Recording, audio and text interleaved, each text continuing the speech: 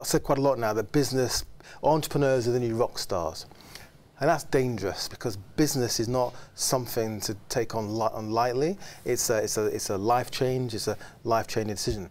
And it's about making sure people understand what it means to go into business. The problem is, as you're probably familiar with, you go onto the internet or YouTube and there's lots of people telling you can be a billionaire overnight, just buy this package. And that's not how it goes. There's a lot more to it than that. So it's making sure children, especially, even younger people, are equipped and they're enterprising. Because the labour market of tomorrow, half the jobs in 10 years, 15 years' time don't exist today.